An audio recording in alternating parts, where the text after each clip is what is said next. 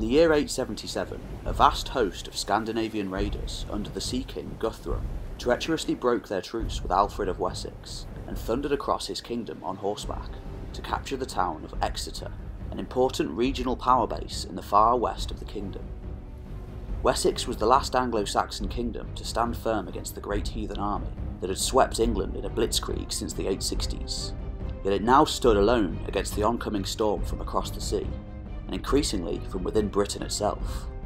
Guthrum's decision to cross Wessex in its entirety on horseback to capture Exeter in the far west, rather than any of the other royal centres, remains a perplexing one when taken at face value. Yet despite what the Christian writers of the time had to say about the unorganised heathen horde from beyond the sea, Scandinavians in fact tended to be shrewd tacticians. They only struck when they felt that they had the advantage, and if possible when their enemies were at as much of a disadvantage as possible.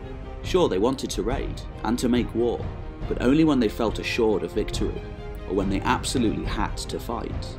Guthrum, the new de facto leader of the army, was thus the shrewdest and cleverest of the lot. His decision to take Exeter therefore must have been a premeditated one. Had he planned to link up with the Britons of Dumnonia in order to face the West Saxons? For centuries the Britons of Cornwall had been engaged in a state of almost perpetual warfare with Wessex, and Scandinavians are known to have allied with them on occasion during the reigns of Alfred's predecessors from the 830s onwards. Exeter, situated near the old border between the West Saxons and the Britons, was a town already well known to Scandinavians. It also provided options for Guthrum should he need to retreat. There was also another reason why Guthrum took his men to Exeter. In fact, his assault may have actually been intended as a distraction from this other reason. Whilst the sons of Lothbrok, Ivar and Halfdan, had apparently ceded command of the Great Heathen Army to Guthrum in the late 870s, apparently preferring to involve themselves in the affairs of Northumbria and Ireland, their other supposed brother, Ubba, apparently reappeared in 877 off the coast of Devon at the head of a vast fleet of 120 ships. Almost certainly, Guthrum's plan had been to link up with Ubba in a masterful pincer movement to trap Alfred before ravaging Wessex for the final, definitive time. Unlike the other sons of Lothbrok, which in itself is a rather ambiguous term only credited to the leaders of the Great Heathen Army several centuries later, Ubba is described in at least one source as being the Dux, or king of the Frisians. Scandinavians had long been active in Frisia on the northern coast of the modern-day Netherlands, probably since the 8th century or earlier. It was during that era of the late 8th century, many generations before Ubba's time, that the Frankish emperor Charlemagne fought a 3-decades-long religious crusade against the mainland Old Saxons. These wars opened up the coasts of northern Europe to the wider world for the first time, but in turn they also led to Danish incursions into the Frisian and Frankish coastlines to their south over the coming decades, especially after Charlemagne's death led to a gradual breakup of much of his empire. Frisia itself shared a similar cultural and linguistic past with the inhabitants of Scandinavia. Both were societies traditionally rooted in the ancient Germanic past. Like the inhabitants of Old Saxony, Frisians had long held on to this culture whilst their cousins, the Franks, headed south to carve up the province of Gaul after the fall of the Western Roman Empire. After converting to Christianity, and to a certain extent beginning to see themselves as the inheritors of at least a part of Rome's imperial legacy, the Franks then took it upon themselves to campaign northwards against their cousins, forcibly converting them to Christianity if needs be. Frisia was the first on the Frankish agenda, being gradually invaded during the 7th and 8th centuries, and subsequently brought under relative imperial control a century or so before Old Saxony.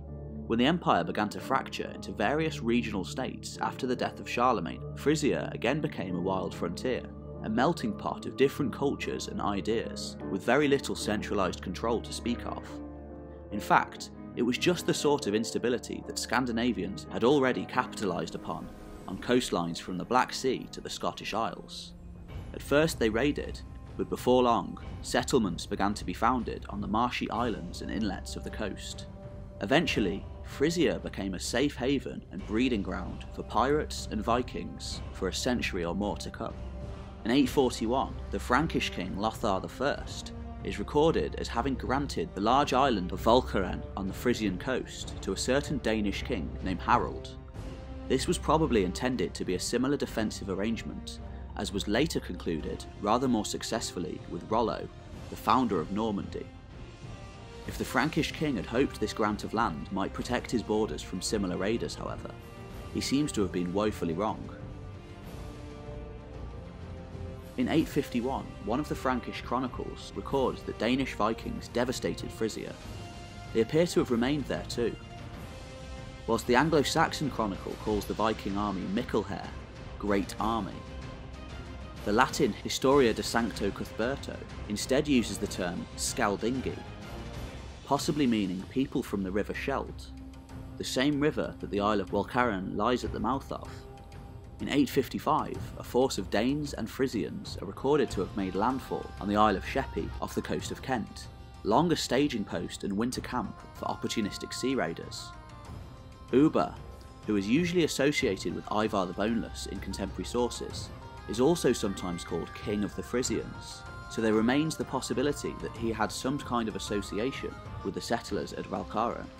If indeed Ubba's troops were drawn from the Frisian settlement started by Harald over 2 decades earlier, many of his warriors, possibly even the king himself, would have been born in Frisia. The considerable time that members of the Great Army appear to have spent in Ireland and the continent suggests that these men were well accustomed to Christian society, which in turn may partly explain their achievements in England. A similar situation as to that in Frisia had also become the case in various other lands as far afield as the Scottish Isles, Ireland, Eastern Europe, and even to a certain extent the northern shores of Francia. By the time of the Great Heathen Army in 865, exploratory raids had already been conducted into the Anglo-Saxon kingdoms on a number of occasions, yet they were usually fought off by local armies, with a few pitched battles being recorded in the Anglo-Saxon Chronicle prior to the coming of the Great Heathen Army in the 860s. Yet rather than give up, something extraordinary seems to have happened amongst the various warlords of Europe.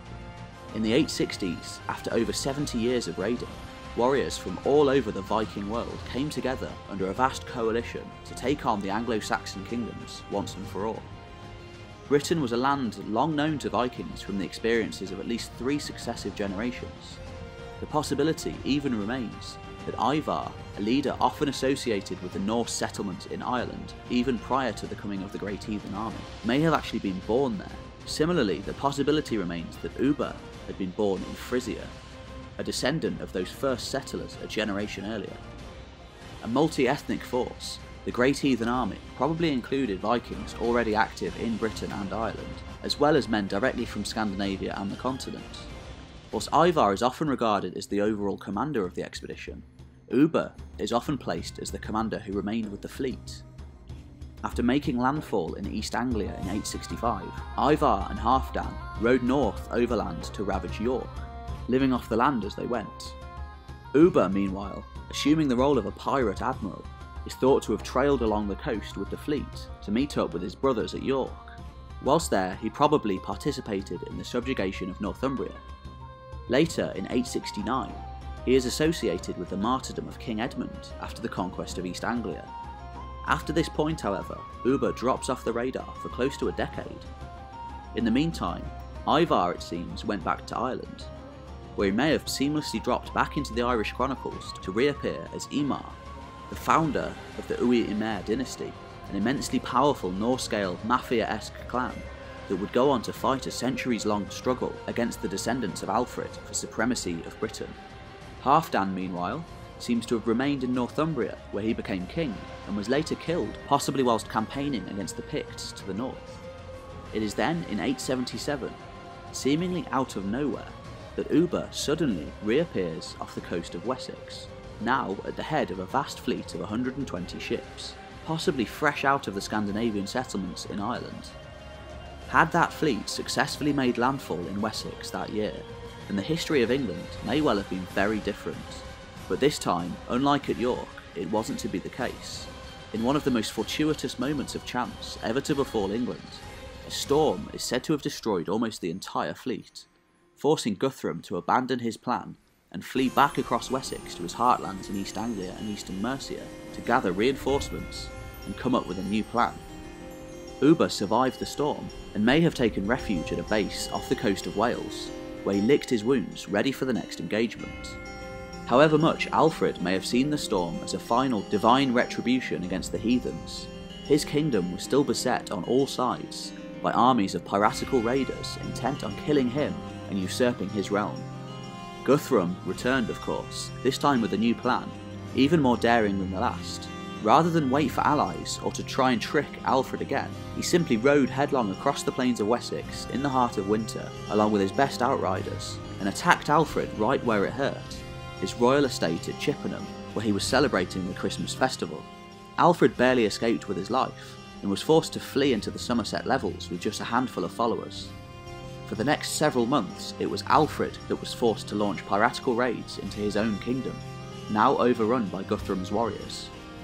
Ubba, meanwhile, had spent the winter either in a pirate base off the coast of Wales or in Ireland. After hearing of Guthrum's success, however, he returned to Wessex to take part in the carving up of the kingdom, this time with only 23 ships. They made landfall somewhere in northern Devon, near a fortress called Sinuate. It was a location which may have been intended to corner Alfred in a pincer movement after his withdrawal to the wetlands of Somerset. Rather than the easy campaign he had hoped for, however, Ubba was met there by the Ealdorman of Somerset, Odda, who had levied his fjordmen to drive out the invaders. It was there, at the Battle of Sinuate in 878, that Ubba, the last surviving son of Lothbrok, was struck down in battle. Guthrum was left overextended by the destruction of Ubba's forces at Sinuate, and this appears to have allowed Alfred and his ealdormen to break up Guthrum's exposed supply lines and his lines of communication. Alfred then gathered as many of the fjordmen of Somerset, Wiltshire and Hampshire as he could, the only counties left to have any sort of semblance of West Saxon government, and he threw his cards on the table for one definitive battle that would decide the fate of Wessex once and for all. A great battle was fought at Edington in 878, and after Guthrum's crushing defeat, he was forced to accept Alfred's terms for peace. The Viking king was baptised as a Christian and led the remainder of his forces into East Anglia, where they dispersed and settled. Guthrum kept peace with the West Saxons and ruled as a Christian king for more than a decade until his death in 890. The possibility remains that at least some of the warriors who had settled in East Anglia had in fact been born in Frisia.